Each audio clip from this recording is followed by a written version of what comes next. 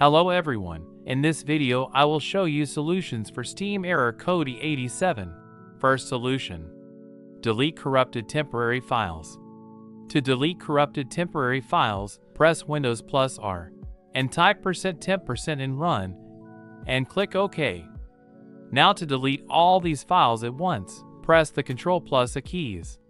And now press the delete key.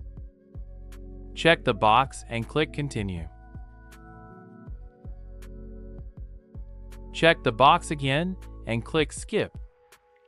Ready, we deleted all the temporary files that possibly had some corruption. And now we will open the run again by pressing the keys Windows plus R.